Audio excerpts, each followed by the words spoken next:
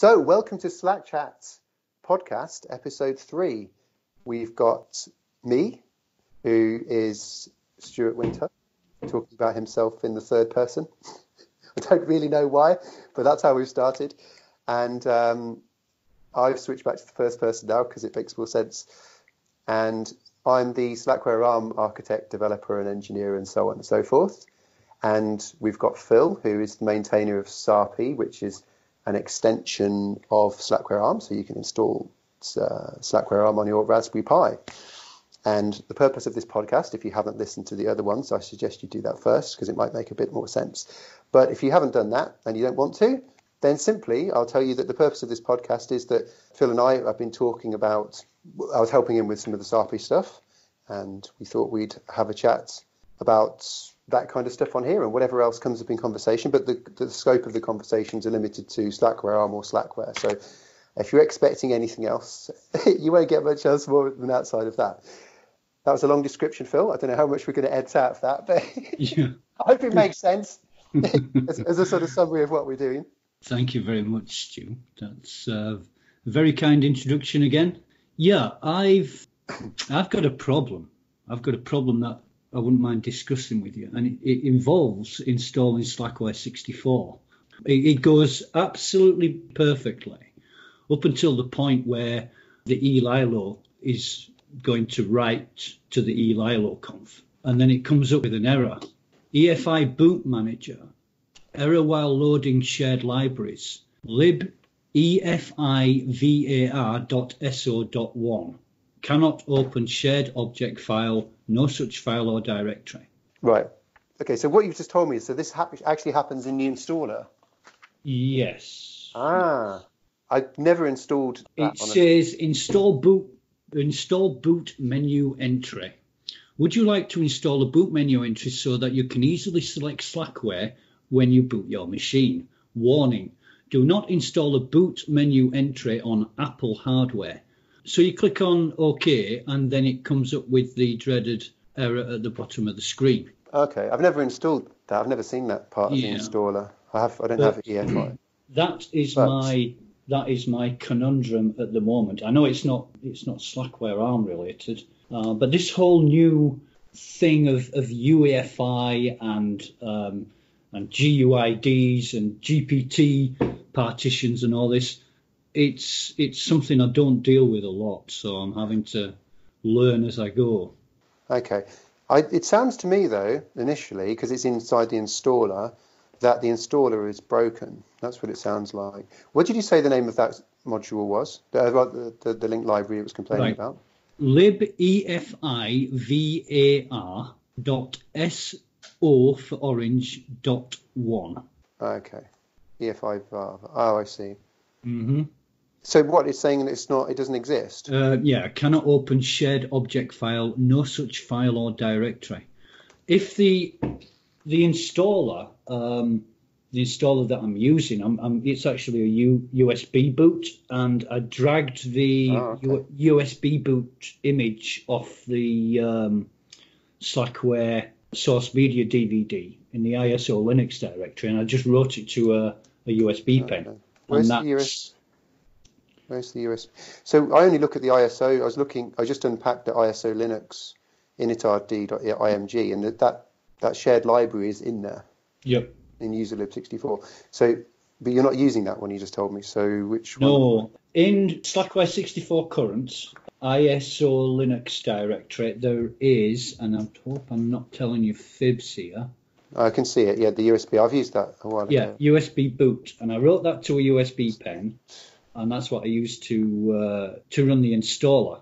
I'm not sure. So I've just unpacked the latest one for Slackware 64, the USB. So I just loop back mounted the image file and then copied the initRD off of that and then unpacked it. And I use CMake for that, Stuart. CMake? Yeah, CMake option capital E for echo, tar, XF, and then the image file. So you can have a look in the... Did you get that correctly? No, we're either talking about different things, because unless tar now supports CPIO archive extraction. So I xzcat the image into tar So no, I don't. I xzcat it, which is actually xz unpacking it to standard output, and then dump it into cpio-di, and that unpacks. Yeah, it's a CPIO archive, so CPIO unpacks it onto the file system, and then I've got access to the installer. I'm not sure what you were, and the first thing is I needed to mount the USB image as a loopback device. I'll copy and paste this to you. Maybe I'm old school. Maybe there are tools that do stuff that I don't know how to do, or I do manually. I am pretty damn certain that your methods are more orthodox than mine. It's just about what works. Yeah, but I've pasted that to you in the screen. That's an example of the command that I would use. What? Okay. What is this? So what are you blowing up? The USB boot image? Yeah, initially, and then okay. I'm going to reserve judgment. I think we're talking about different things here. So, like, for example, I'll tell you what, I'll share my screen and we can see. So no one else can obviously see that's listening to the podcast. What we're trying to figure out why elilo is not working. And I've gone into the Slackware 64 current/ISO Linux directory, which is where the installer is. Yeah. And I've tried Phil's suggestion, so I'm not really sure what that was all about. I used the image, the init RD. I used that to boot the system, to get into the installer. Yeah, but this here, look. So inside the ISO Linux directory is an initrd.img. That's what, for example, ITFTP boot. So I have that image file inside my TFTP boot directory. So I can network boot Slackware x86, 64 and x86 off of the network. So I've got the USB stuff. It's just hold down F12, boot off the LAN, type in Slack64 and boots the installer. And what it boots is this file here.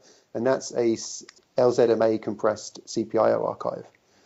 So if you want to unpack it, see what's in the installer, make a directory and then do xzcat, but not like this, xzcat.init/init.rd.image cpio-di, and boom, there is the contents of the installer right there. So when you boot the installer, this is the directory, this is what you'll find inside of it. Right. Yeah, so I'm not quite sure what you were doing there, really. I think you were looking at doing something else. So there's the installer, and if I look at the user lib64 directory and then do find, which there you'll find, what? No. Is that because it's because it's not extracted? Well, whatever. Anyway, there you can see it on your screen there, right? So the file is there, and the symlink is valid because it's not broken. Okay. Can you just do a PWD for me, please, Stuart? So I've unpacked it. I've gone into the ISO Linux directory, made a temporary directory, unpacked the installer, and from this point on, there, that's the installer, right? So I'm saying that elilo should actually work. Mm-hmm. In fact, actually, if I chroot into it, it should work because it's 64-bit, but it might not. Oh, it does. There we go. So, hold on a minute. Right, I think I know what it is. I may know what it is. I bet. Because elilo, if it is actually, let me see, I don't know anything about it, so I think, is there actually a Slackware 64 package called elilo? Is that how it works? Then it's probably in A series. My guess is what happened is, are you manually selecting packages to install, or are you installing everything? Yes. Yeah. So I've missed this one out, haven't I? I have. So if you look at the manifest, mm-hmm. What was it called again? EFI var or something, wasn't it? EFI var, VAR. So what's going on is that the system, see, this doesn't work like this in ARM.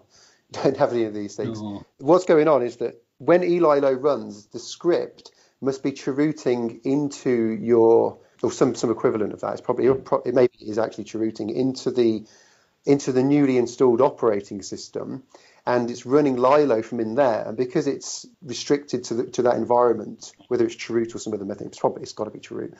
It's looking for the library, that EFI var shared object inside the new operating system, and it can't find it because you haven't installed it.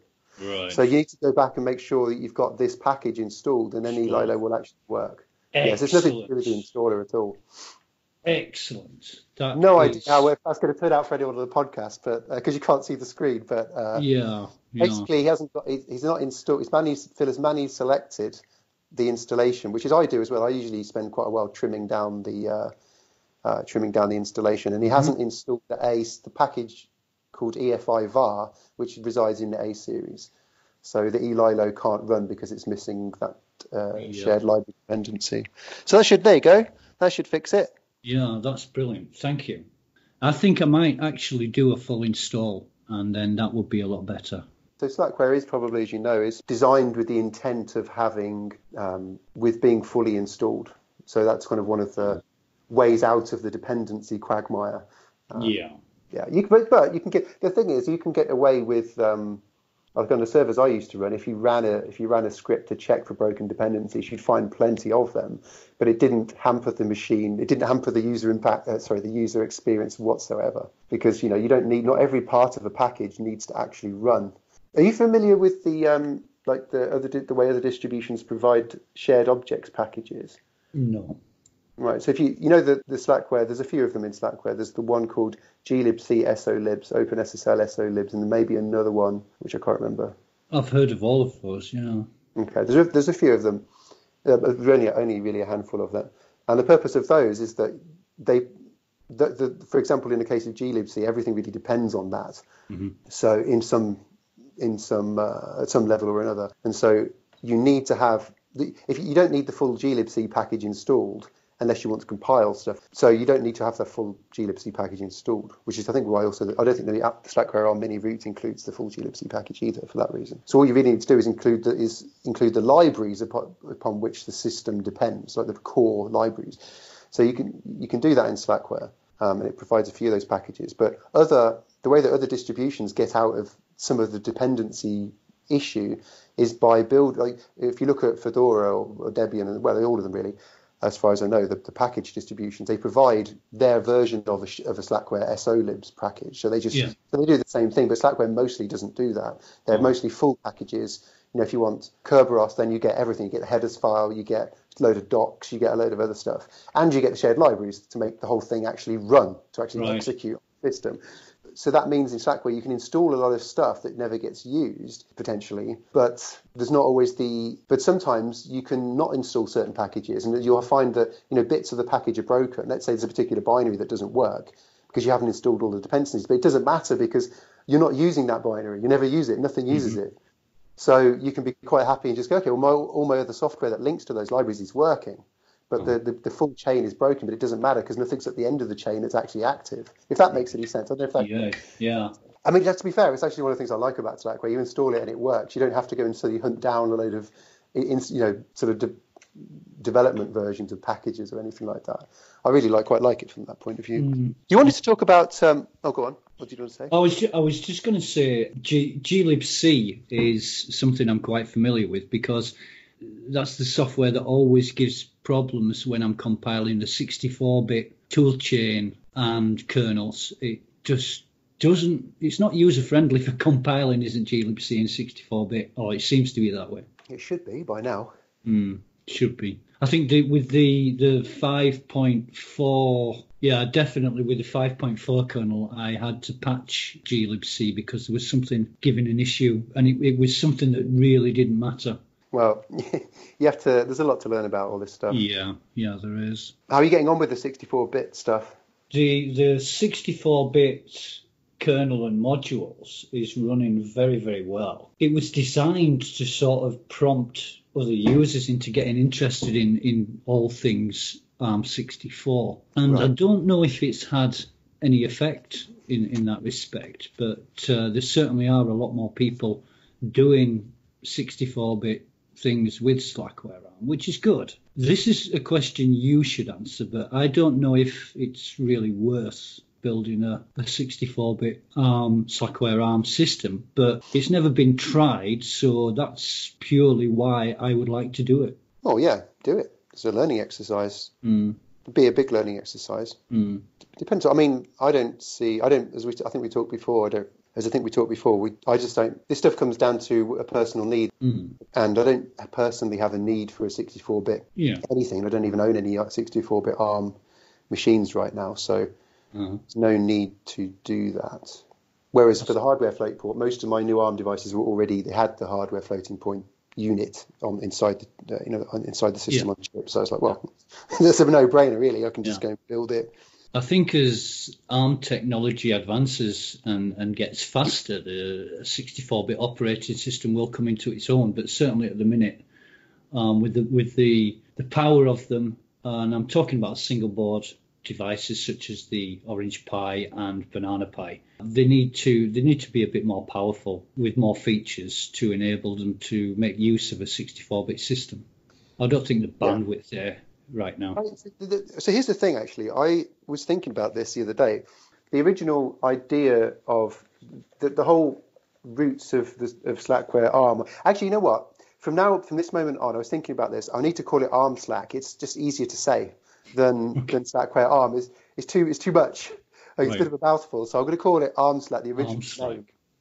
Which I really like that name, actually. I only changed it when Patrick said that it was the official ARM port, so I just renamed it. But it's actually, when you typing it is fine, saying it is another thing, so I'll call it ARM Slack. So yeah, I was thinking about that because the original goal of it was because I'd spent so much money on this Acorn strong arm RISC PC, like we're talking, £1,500, which back in 1996 or 7 or whatever was a hell of a lot of money, especially for a 19-year-old or 18-year-old or something. So basically, I looked at it and I was really like business-minded, like this computer, I'm using Linux now because it's better than RISC-OS and it's more interesting. And I spent like £1,500 on this strong arm RISC PC with like expansion boards, expansion network cards, IDE expansion boards. And I really like the look of it. It looks really cool. And I was like, well, there's got to be something I could do with this investment. Why did I put Slackware on it? Because I already knew Slackware really well by then.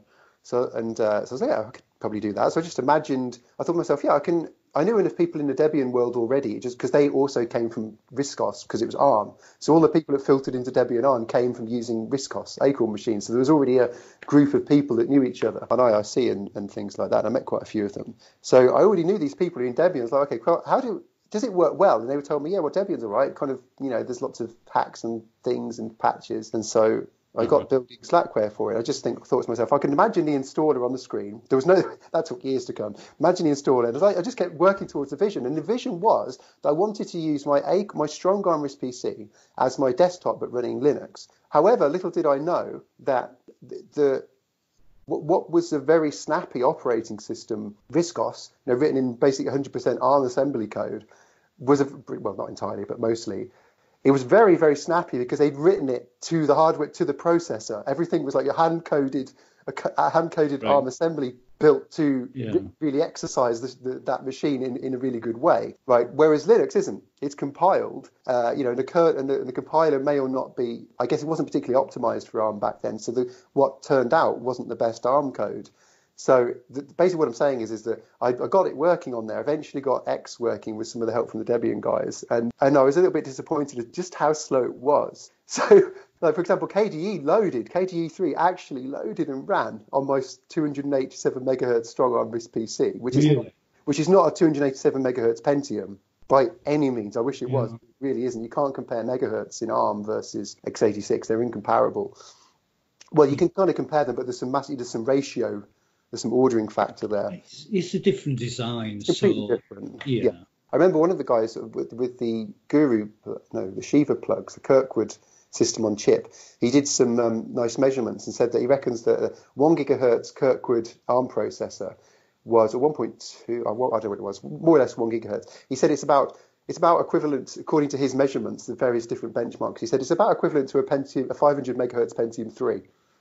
Just to give you some indication of how much, how really they're non-comparable. So my goal was to get Slackware ARM Slack, to get Slackware really running on the RISC-OS the strong arm RISC PC, because I was like, this is really cool, and I quite love the idea of doing it. And but it was so slow because the ARM stuff Linux just wasn't fast enough on ARM. I'm kind of going off on one of this story. I don't know if it's interesting or not, but I want to bring one of the guys we want to bring. We talked about if people are interested in stuff, we could bring on guests. And one of the people I've tapped up, I've sown the seeds in his direction. I wanted to bring on Jim Hawkins, who was one of the guys credited in the first release of ARM Slack back in 2004. I was looking at it the other day. So he was one of the guys who really helped resolve blockers that I couldn't resolve, like kernel issues with drivers and things like that, and patching QEMU so you could actually build GCC in it. Because there was a bug in the implementation of this ARM emulator. So he did all these like hardcore engineering, guru fixing things. And one of the things, even before either of us got into Slackware, because Jim was also a Slackware user, one of the things we used to we both had RISC-OS machines, which is like how the connection originally started. And so he was an ARM hacker even back then, hacking ARM code and stuff. And I gave him some software one day. And you know when you load the commercial software and it puts this awful banner up on the screen while it's busy loading, like the copyright nonsense and the stuff you just don't care about. And it puts that on, and no one likes the stuff as far as I can tell. And I gave it to him because this software was crashing or something. And I said, "What do you know? What's wrong with this thing?" He about a day later emailed back a zip file with the software in it, and he goes, "Oh, I fixed it, and I've removed that stupid banner at the same time, and I've actually optimized the ARM code because the C compiler, whoever's C compiler this is, doesn't make good ARM code." So we've actually gone through and hand optimized the ARM code that the C compiler had produced. It runs faster now, and I fixed it, and I've got rid of the banner. But what's next? I'm just like, okay. That's cool. So it just goes to show, you know, like when you layer all that stuff, non-optimizations upon on badly optimized code, it's pretty slow. And getting back to the original thread is that your 64-bit stuff. I was looking at the Orange Pi the other day because I was reinstalling one of my old build machines to bring it back up into line, and I was running Firefox on it, and it's not that bad on the Orange Pi. I mean, I wouldn't want to say I would go web browsing with it. I mean, it does work, but it's not fast enough, and even. You know, I don't even think having extra cores it's not going to help. You know, but on the other hand, when you think about it, it's also because I'm sure that if Slackware ARM was highly optimized to that particular machine, and Firefox was as well, you could probably get it running nicely because you've had Android devices that had this 32-bit ARM v7 hardware for ages, and that stuff works all right, doesn't it? Yeah. So there are extra. It's not that it's the same hardware, but it's still an ARM under there, and there's still extra bits you can add to the system, extra bits of hardware. Hardware features that you can add. So it's not that the ARM isn't capable of running software fast. It just needs to be highly optimized and targeted, which Slackware ARM Slack isn't because it's a general use distribution. And on the 64-bit stuff, I don't know. It depends really. I mean, 64-bit's really generally about the amount of RAM you need. It's not necessarily always the case, but if it's, I don't know. I wouldn't rule out myself doing one at some point, but certainly not at the moment. Not with my other work. Yeah. Like I say, there's various people taking that forward and doing their own development of 64-bit packages and software. It's good. I think it's really good that people go off the main track and go their own way and try their own thing with Slackware because it affords you that freedom. I certainly have. I've gone in directions that maybe I shouldn't have gone, and it's all education. That's why I do it. I love the education. Yeah, you mean your self-education? Yeah. Yeah. Yeah, I think. Well, I mean that's one of the reasons why I do it as well. I mean, actually, I'm gonna put on the Slackware ARM. I will call it Slackware ARM now because it is the Slackware ARM website. I'm going to put on the Slackware ARM website that ARM PDF. I'll link to where it is because the original author of it seems to be quite happy with opening it up. But I was looking at this ARM assembly manual that I had years ago, and I'd thrown it in a bin because it was so old. And it came from the RISC-OS world where you could write ARM Basic or RISC-OS, BBC Basic, but I'm running on the ARM, so it's a very good basic. Yeah. It's a very complete basic. And you could have inline ARM assembly, so it was geared, because that's the easiest way, and it was free. You just wrote basic, puts a basic in. You wrap some assembly around some basic, which basically does a for next loop to do the assembly, to run the assembly, to do the multiple passes you need for assembly language. And so it was geared around that. So I was like, I don't need that anymore. I'll put it in the bin. I don't use RISC-OS. It's in the loft. But then I suddenly realised the other day, I just thought, I wonder what that book's like. So I would have loved to have got into doing ARM assembly. I did try, but it was like a bit beyond me at the time. Yeah. And I found that I actually just Googled the book and happened to find it. And I read it, and it's so straightforward. Mm-hmm. It's so well written. So I'm going to put that on there. And also, it's actually ARM assembly language. It doesn't matter that the examples are around using BASIC in RISC-OS. It doesn't really matter. The ARM code is ARM code. Yeah. It's for very old ARM, for ARM v3, because that's what there was when he wrote the book. Mm-hmm. But nonetheless, it's like, well, those instructions are still there. It's not like they went away. It's just that the new ones came as well.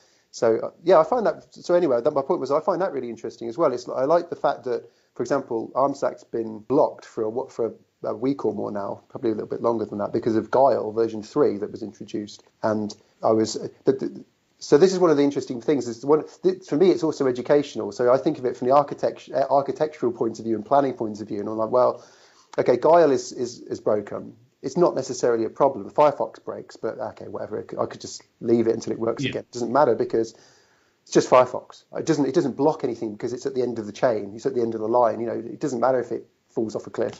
It's like, because nothing else around it is linking to Firefox. But Guile isn't the same. So Guile has 3 or 4 at least packages that link against Guile. So that means that, and they had to be rebuilt for Guile version 3. Right. So the problem is that Guile doesn't build anymore in ARM. It has a legal instruction, which seems to be, it's just does, at least in ARM v7. I was looking, other people have found the same thing. So, which is always a good thing when other people find it that's not in ARM Slack. Like, okay, that gives me confidence. And so I look at that, because someone else will fix this thing. I looked at it, I was like, okay, I can't see what the problem is.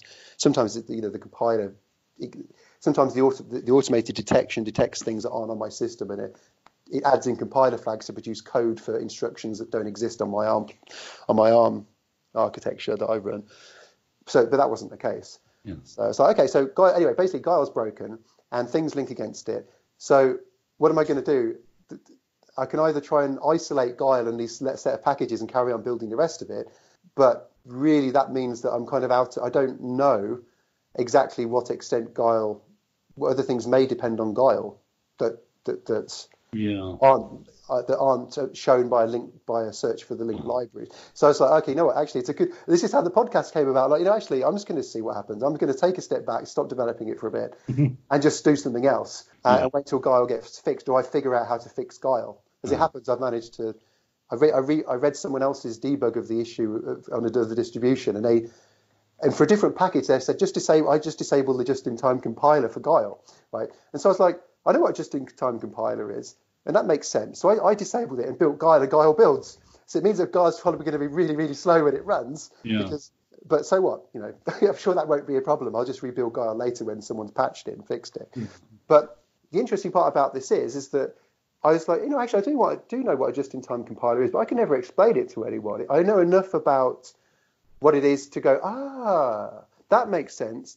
Now I can understand the JIT compiler's right. It's building some binary with ARM instructions that don't exist on mine, or perhaps something's corrupted and it's trying to execute some data, which actually, thinking it's an instruction, but it's actually just data, and so it crashes because it's not an instruction. And so I thought, okay, who knows? So then I started reading about just-in-time compilers. So I was like, let me have a look at that. So basically, it's a constant education process, and even though it's kind of hard work at sometimes, because maintaining a distribution is a lot of work.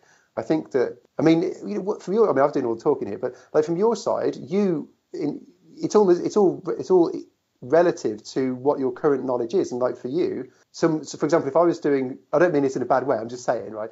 It's the same for me as well, is that if I was doing SAPI, I'd do it a lot faster because I've got a lot more experience about Unix, Linux, and distributions in general. So I would find it easier. So it would be faster. But at the same time, I can say that about me. Go, well, hang on, I've just found something that's crashed. How am I going to fix that? I don't know enough about ARM assembly to even really try and figure out what is the instruction it's calling anyway.